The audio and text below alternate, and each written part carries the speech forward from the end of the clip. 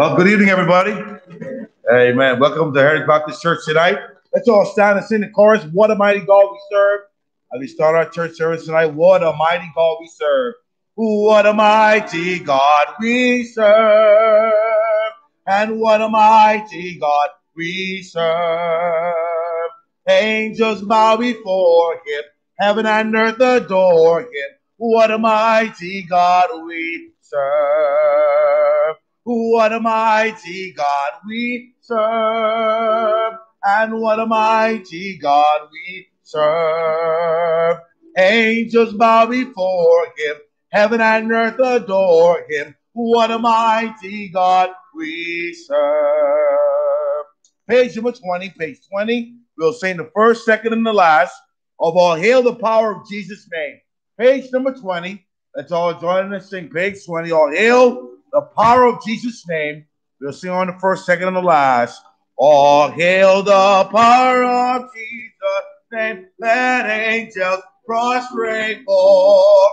Bring forth the royal diadem and crown him Lord of all. Bring forth the royal diadem and crown him Lord of all. The chosen seed of Israel's race, be ransomed from the fall. Hail him who saves you by his grace, and crown him Lord of all.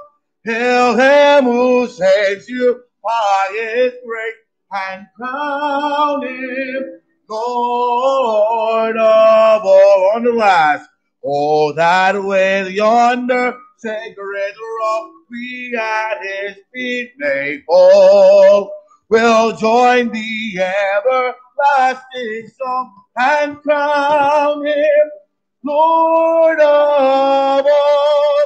We'll join the everlasting song and crown him Lord of all. Page 486. Page 486. You'll also sing the first, second, and the last of I Am Resolved, page 486. I am resolved no longer to linger on the first. I am resolved no longer to linger by the world's delight. Things that are higher and things that are nobler, these have allured my sight. I will hasten so glad and free.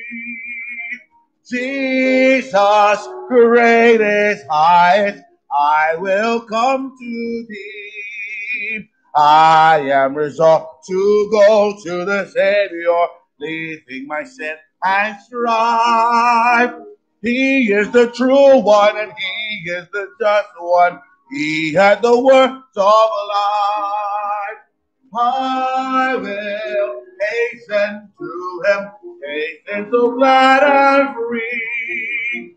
Jesus, greatest, highest, I will come to. On the last, sing it out. I am resolved to enter the kingdom, leaving my path of sin.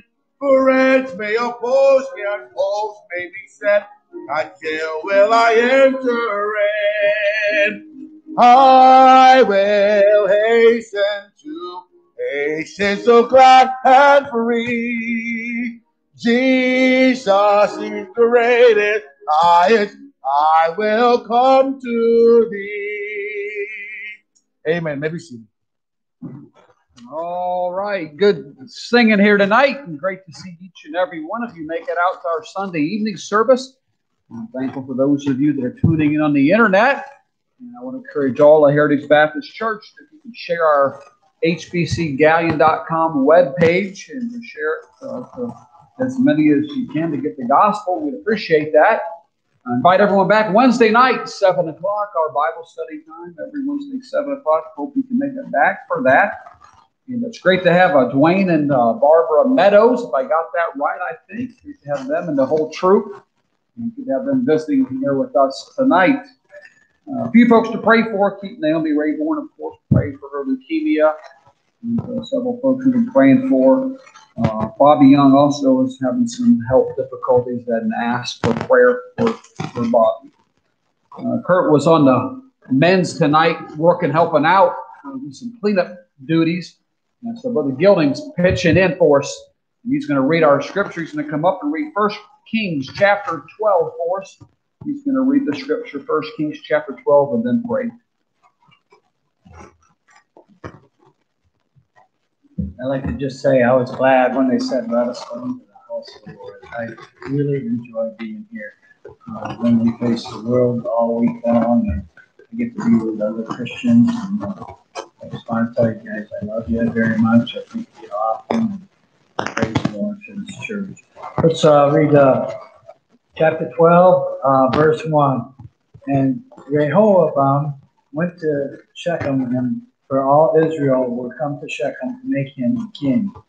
And it came to pass when Jehoram, the son of Nebat, who was yet in Egypt, heard of it, for he was fled from the presence of King Solomon, and Jehoram dwelt in Egypt. Then they sent and called him, and Jehoram and all the congregation of Israel came and spake unto Rehoboam, saying, the father made our yoke grievous. Now therefore make thou thy grievous service of thy father, and his heavy yoke which he put upon us, lighter, and we will serve thee. And he said unto them, depart yet for 3 days, then come again to me. And the people departed. And King Rehoboam consulted with the old man that stood before Solomon his father while he yet lived, and said, how do you advise that I may answer this people? And they spake unto him, saying, if thou wilt be a servant unto this people this day, and will serve them, and answer them, and speak good words to them, then they will be the servants forever.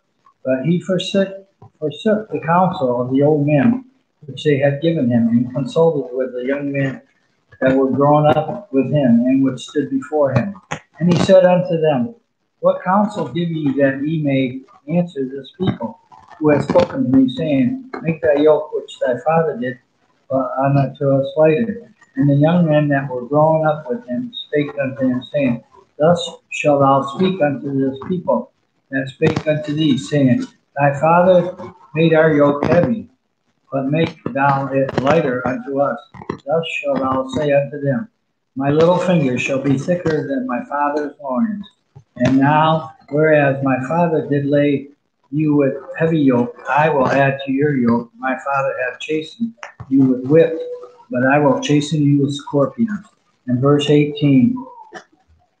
Then King Rehoboam sent Adoram, who was over the tribute, and all Israel stoned him with stones, and he died. Therefore King Rehoboam made speed to get him up to his chariot to flee to Jerusalem. Let's pray. Dear Heavenly Father, Lord Jesus, thank you for tonight. Thank you for the people that came out tonight. Thank you for the people that are on the internet listening to us. I just pray for give Pastor Nablet the wisdom and the words to speak to us tonight. And Lord, help us not to only be hearers of your word, but also doers, Lord. We know we're in the last days. We're in a battle, Lord. Against Satan, Lord. We read the back of the book, so we know who wins, Lord. We just praise you for everything that you're doing and continue to do. And like I said, you're a good God. You're the God of the valley and the God of the mountains. We just thank you and praise you for everything you're doing and continue to do. May we see souls saved before it's too late. We want to give you all the praise and all the glory. In Jesus' name we pray. Amen. So it's down one more time and turn our hymnals to page number 109, page 109. Standing on the Promises, page 109. Sing on the first and on the last. Standing on the promises of Christ, my King, through eternal ages, let us pray. Ring, glory in the highest, I will shout and sing. Standing on the promises of God. Standing on the promises of God, my Savior. standing, standing. I'm standing on the promises of God on the line. Standing on the promises I cannot fall. Listening every moment to the Spirit. I am resting in my Savior as my all in all. Standing on the promises of God. Standing, standing, we're standing on promises of God, my Savior. Standing, I'm standing. I'm standing on the promises of God. Amen. Before you sit down, let's all sing this chorus together. I love you, Lord. I love you, Lord. I lift my voice. Let's all sing it nice and loud. I love you, Lord, and I lift my voice to worship you, oh my soul, rejoice. Take joy, my King, in what you give. May it be a sweet, sweet sound in your ear. I love you, Lord. Sing it, church. And I lift my voice to worship you, oh my soul, rejoice. Take joy, my King, in what you hear. May it be a sweet, sweet sound in your head. Amen. Praise the Lord. Maybe see. All right, good singing again here tonight. The 1 Kings chapter 12. Turn your Bibles back there if you would, please. 1 Kings chapter number 12. I touched base this morning on what the Bible says about abortion, and hope that everyone in the building would back me up on what I said, and maybe for those that maybe tuned in on the internet, hopefully got their eyes awakened a little bit and looking at what the Word of God says. While I was on a roll, I thought I might as well go straight to the subject of taxes tonight and see what the Bible says about taxes. And how many of you can probably agree with me right off the bat? We're overtaxed too much in America. And I believe we are. I'm going to give us some scripture tonight here. And being overtaxed, and it's not quite equality, you could say. And we're going to look at the Word of God in it and see what the Bible says on the subject here of taxes. Solomon in 1 Kings chapter number 12 here, his son Rehoboam has been trained by Solomon to be a great king. He had the potential, great instruction, but unfortunately, he became a terrible king. I'm going to have Kurt read for me a couple individual verses if we follow along in our King James Bibles tonight. If you don't have that, just kind of listen close. We're going to let a couple of these verses in 1 Kings 12. I might make a comment or two and then move on with the message. Kurt, if you don't mind just starting out, look at verse number 6. Just read 6 and then I'm going to read verse 7.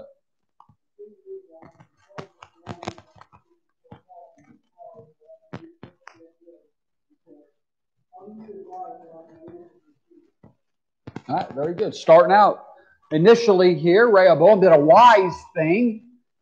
He consulted in the older generation, those that kind of was there before him. And how many can agree with me that's a wise thing to do? Yeah. Consult with someone who's already been down that path of life before, and he did that, even though he was the king. When I became the pastor here initially in 2002, often I'd seek the advice of older pastors my pastor in Florida for several times. I asked him, not just him, but several other pastors. I asked them, I'd call them up and been down the road before. I said, what would you do? And often they had given me advice. Sometimes as a pastor, only you know what's right for your church. But I was young into the pastorate again, and I'd ask them, and that's what Rehoboam did a wise thing to do here. He asked the generation before him, the older generation, what he thinks that they tell him what he should do. And he was wise in doing that then. But jump on down to verse number 7.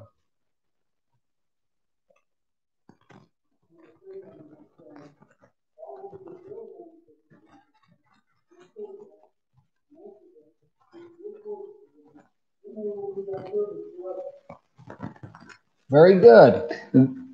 The wise generation, they told Rehoboam, here's what you do. You need to simply be a servant. A servant. How many would love for politicians today to have the mentality of being a servant? That's what they told Rehoboam he needed to be as a servant. A servant. And it goes on there, and he said, speak kind words. Be good to people. Be good to people. Have their best interest in mind. How would I like to see a politician have the people's best interest in mind and not their own? And be a servant. That's what needs to be done. That's what they advised Rehoboam to do. Verse 11 then, Kurt.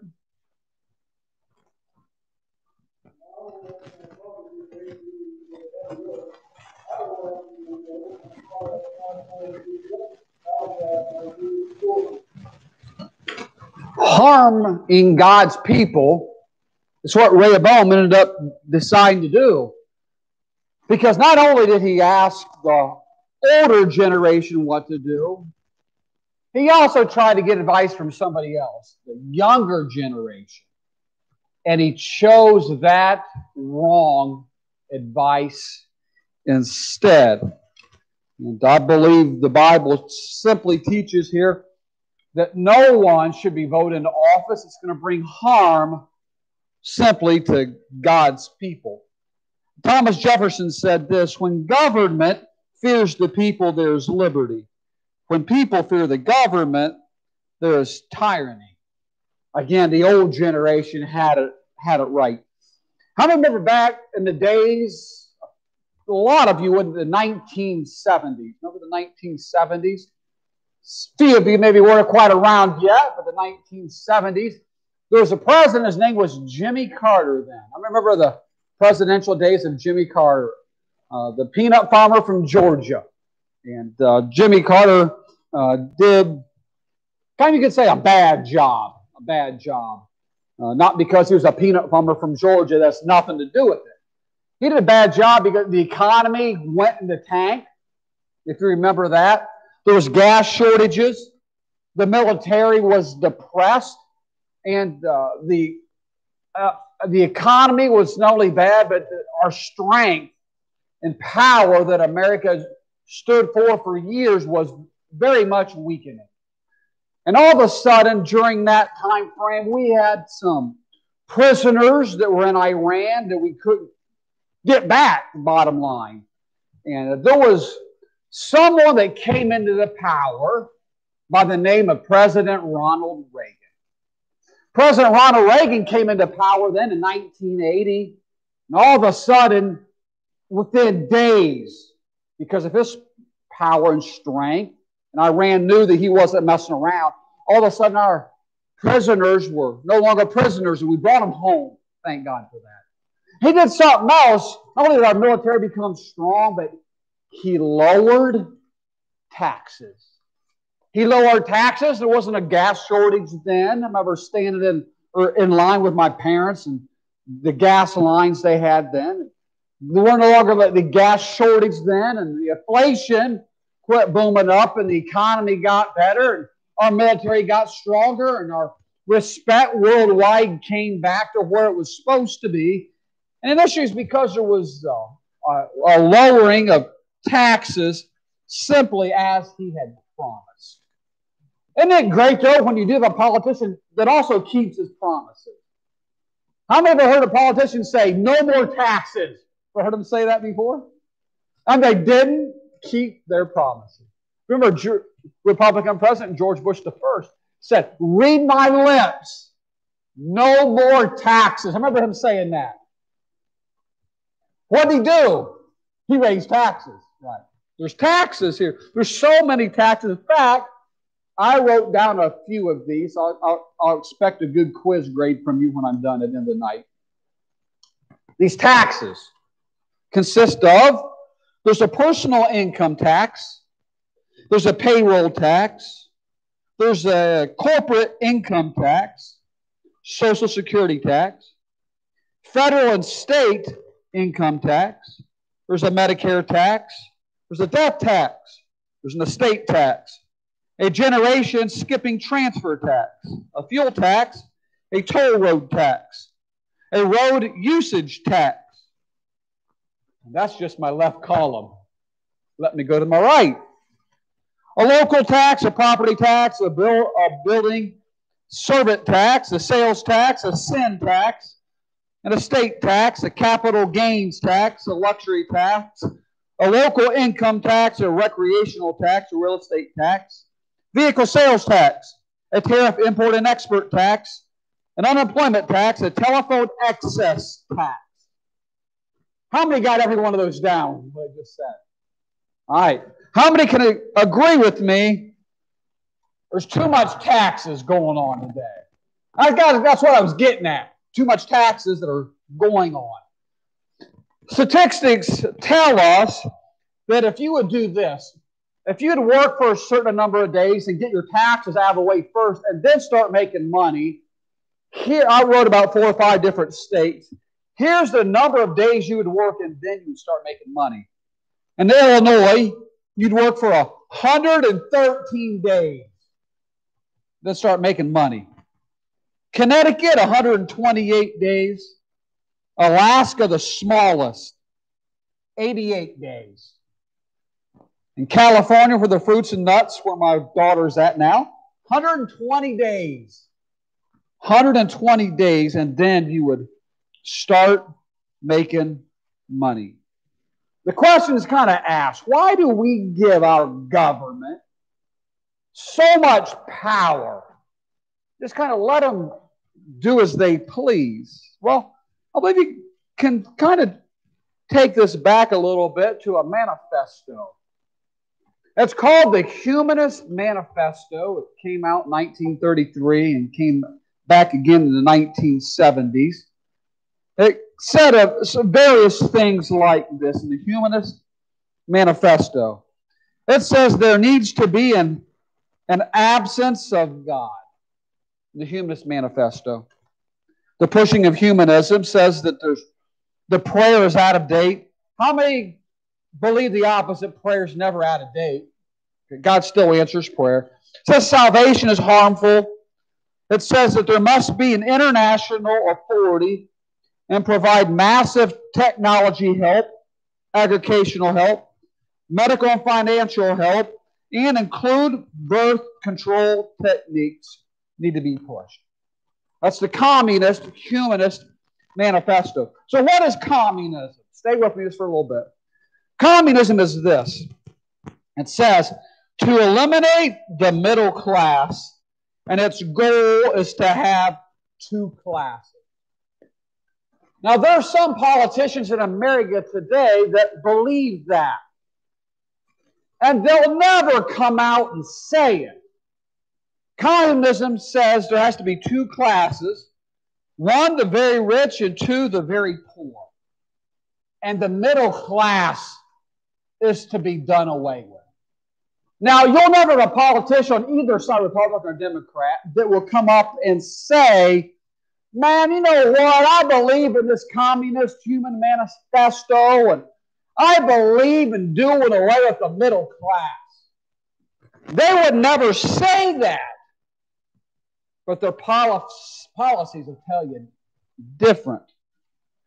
Karl Marx, one of the fathers of communism, came out in 1875 and said this: every person should contribute to society to the best of their ability. and consume from society proportionate to their needs, regardless of how much they have contributed. Now, many people look at others and say, I want, and what I want, and I don't get, I think the government should tell me what I need to get and give it to me. I believe the government is too big today. I believe the government interferes in our business too much of the time. And even including this thing of taxes. Well, I'm going to ask this question before we move on. Turn to Malachi chapter 3 in your Bibles. If you have your King James Bible, turn to Malachi chapter number 3. What is God's program for the church? What is God's program for the church? Just so you're with me, how many again agree with me? There's too many taxes going on in America. You with me on that? Okay. What is God's program for the church, though? Malachi chapter 3. Pick it up in verse number 8. I'm going to ask Brother Ken to read verse 8, and Kurt read verse 9, and Ken read verse 10, and Kurt read verse 11 for us. Alternate verses. Malachi 3, 8 to 11.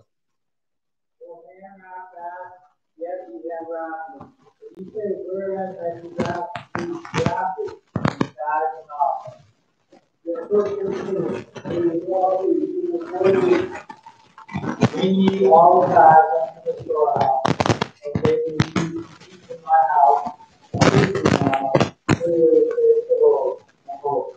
I will not open you the windows of heaven, and pour you out a blessing, and there shall be not peace, and only that in you to me. Oh, you need to be all you cannot be told that you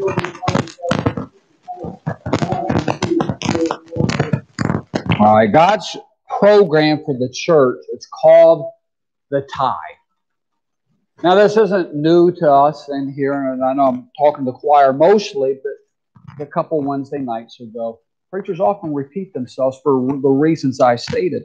But the tithe, what percentage church is the tithe? 10%. God's program is that everybody in the church is commanded by God to participate in. That's 10%. So what do? You bring 10% of your money to your local storehouse, to your local church. Does that just mean the senior citizen is to do that, church? No. That just mean the pastor and deacon board is to do that? No. Does that mean the middle-aged senior citizen is to do that? No. That means everybody. Everybody that gets a wage or gets money, 10% of that money is supposed to go to their local source, the church, and that's called the tithe. You can give above that. In fact, it goes on and says you to give above it. The command is 10%. It says give tithes and offerings to your local storehouse. Now, God says this in Matthew 6:33, seek ye first the kingdom of God and His righteousness, and all these things shall be added unto you. So the first thing we do with our money is to give our tithe. And I don't believe, according to the Word of God, that the government needs to give more than what we give in our tithe to the church. Now, how many of you like to go out to eat? Let me see your hands. Like to go out to eat. Okay. I don't know if anybody went out to eat today. Anybody, your wives, your husband take you out to eat today? Anybody? No one? No one got taken out to eat today. Yeah.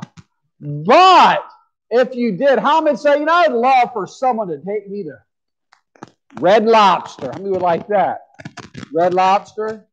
How about Outback? Outback? How about Texas Roadhouse? Got some fans there? How about the Golden Corral? Any? Oh, that's some fans of Golden Corral. Olive Garden? Olive Garden? How about anywhere? Just take you out to eat. Right. Anywhere. Yeah. Now what happens though? You go out to eat, you get someone to come to you, a waiter, a waitress, rather they'll take your order, they'll bring your drink to you. They'll get your order and they'll take it to the kitchen to bring your food back to you. They'll come back. Can I help you? And you ask for ketchup, you ask for hey, you need A1. How many A1 fans we have in here? A1, you A1 for that steak or whatever. Then you need your dessert and to bring it back, and then they bring you a bill. And at the end of the bill, often a place like the Red Lobsters or the Outbacks, they have a percentage at the bottom. The percentage is a suggestion for the tip that you leave him or her. And generally, it's a command, but the general suggestion is at least, it'll say 15%, and it'll give the amount that 50% would be, or it'll say generally 18% or 20% of the tip. We give it freely out of a kind heart because we're Christians and we're cheerful givers, right? Right, amen. But when it comes to the church, how many realizes that God is never wrong? Yeah, God is never wrong. And God says, you know, I'm not asking for 15, 18, or 20%. I'm not asking, but I'm commanding you to give 10% of your money to your local storehouse. And how many realizes God is always right? He said, yeah, okay. He said, I want you to give it to your church, and I want you to give it cheerfully, happily. He said, I love a cheerful giver. And that's 10%. Then your tithes and your tithe and your offerings over that. 10% don't think God commands. And I don't believe the government or anyone should come over us and say, you know what, I command more than what God offers, what God asks, what God commands of us. So how many would love for the government to say, you know what, the Bible's right, and from this point forward, I am only going to ask 9% of your money to give to Uncle Sam. How many would say amen and amen to that? Now, I believe that is biblically correct. Turn, if you would, to Psalm chapter number 11. Psalm chapter 11, verse number 3, just for a little bit tonight. Psalm 11 and verse 3. Psalm 11 and verse number 3. What has happened today, though, is this. Government has came on, and they have pretty much tried to destroy the family. There's a war on the nuclear family today. No, this morning's subject, the Bible's about abortion, tied in with that. What happened? The government has come on today, and they've tried to do away with the nuclear family. They've pushed their governmental agendas and government help to get society to rely on the government. Now, I'm here to simply say this. If someone gets down and out, they lose a job, or they just can't work for health reasons or whatever, down and out, some situation came, I mean, that's fine for the government to step in. According to the Word of God, the government is not the number one place to help an individual. To realize that. According to the Bible, the number one place is supposed to be family. Family is supposed to take care of one another. And again, I'm not opposed to the government coming and help someone out when they get down and out. The problem is when someone can work and they choose not to.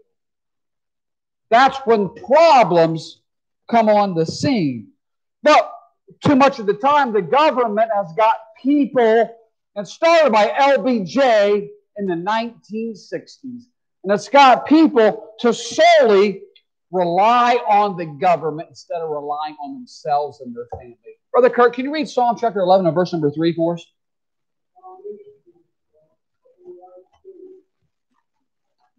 And the foundation, way back in Genesis 1 and 2, the foundation is the family.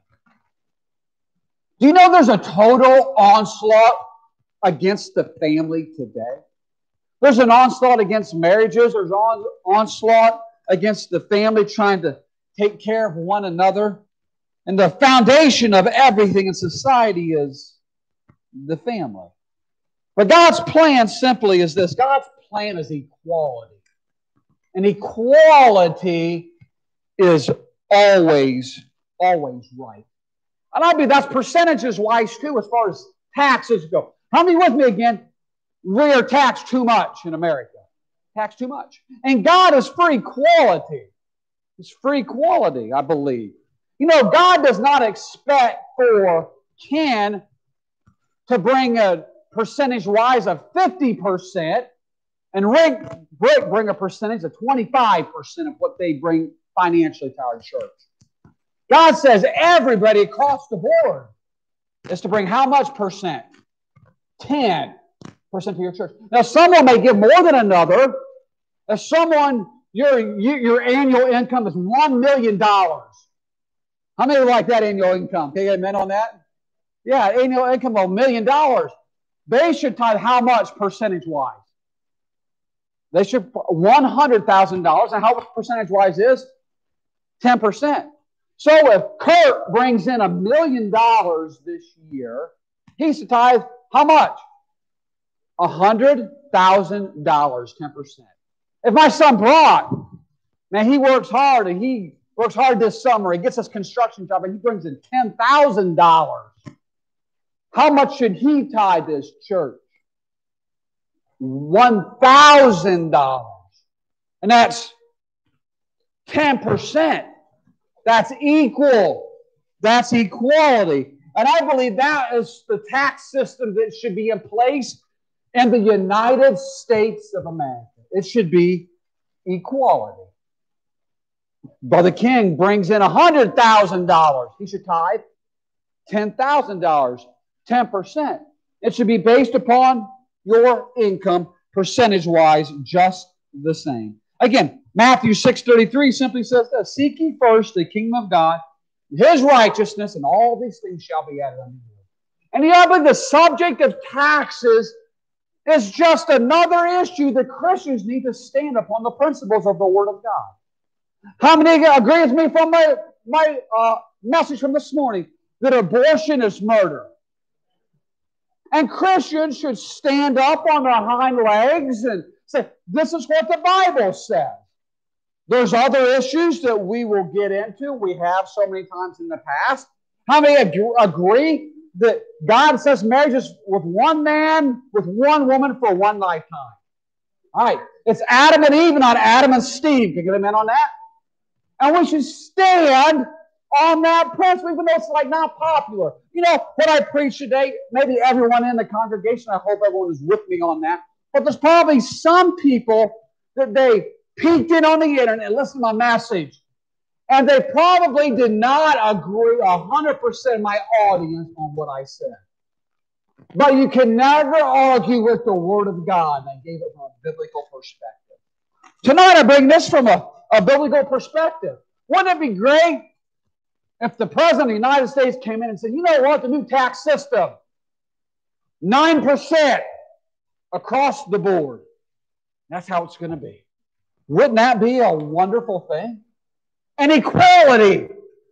By the way, that'd be a great thing if it's across the board. The same, we shouldn't punish the wealthy. You should want wealthy people to keep making more money. Because wealthy people that keeps making more money, they'll spend more money. They'll build new homes and they'll buy the yachts and you name it. And that's more jobs for the middle class that we do not simply want to do away with. Nehemiah chapter number 5, if you would, will be done. Nehemiah chapter number 5. Nehemiah chapter number 5, and look at verse number 1, the story of the walls that were being rebuilt by Nehemiah. In Nehemiah chapter number 5. Verse number 1, Brother Kurt, if you can read Nehemiah 5:1, and then Ken, read verse number 2. Nehemiah chapter number 5, in this rebuilding of the wall in the city of Jerusalem. Nehemiah chapter 5 and verse 1.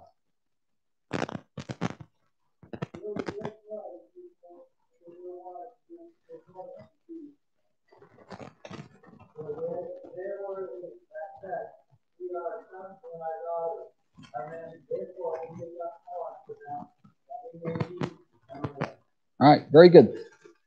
These two verses get this, the family unit here is having a hard time financially. Church, see if you're with me. Has there ever been one time, no matter how old you are, and your entire life, at least one time, that you didn't have it the best financially. You have it the best. Okay? I mean, maybe too much month left at the end of the money. You just didn't quite make it. Nehemiah 5, they're trying to do a work for God. They were having a hard time finding it. They wanted more money. Ever been a time in your life where you wish you had a little bit more money? They're having a hard time here, Nehemiah 5. Brother Kurt, read verse number 3 for us.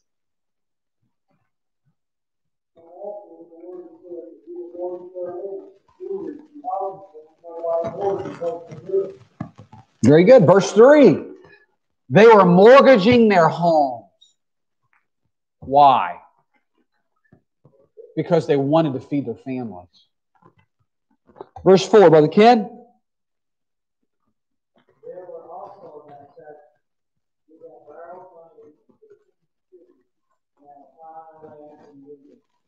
All right. They had to borrow money.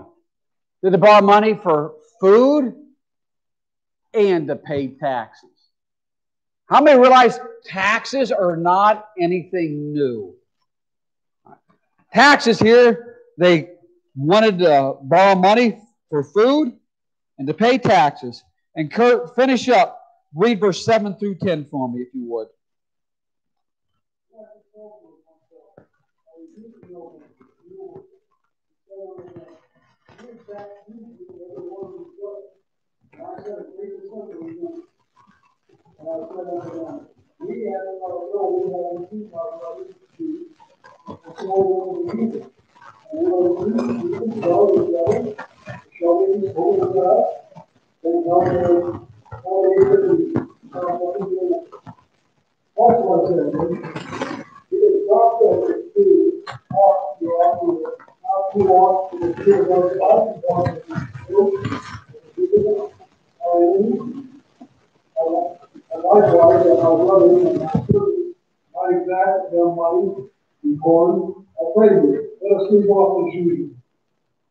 Very good. Thank you, Kurt. I appreciate it. That'd be all of our reading at that time. Nehemiah simply said this in the passage. He says, I want you to back off of my people and let them go.